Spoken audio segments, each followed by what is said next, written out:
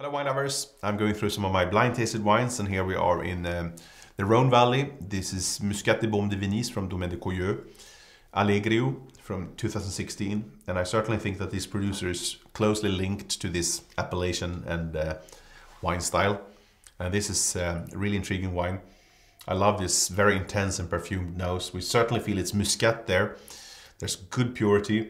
We have that notion of fresh grapes, but there's a very lavish spiciness with tobacco, there's pepper, licorice, ripe yellow fruit and honey.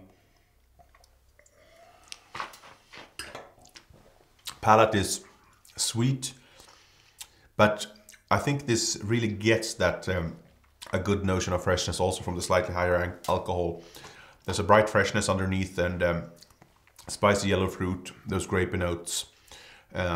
Well balanced with really intense and lingering flavors, and I'd call this really fine-tuned for the style with a moderate level of sweetness and that really complex spiciness.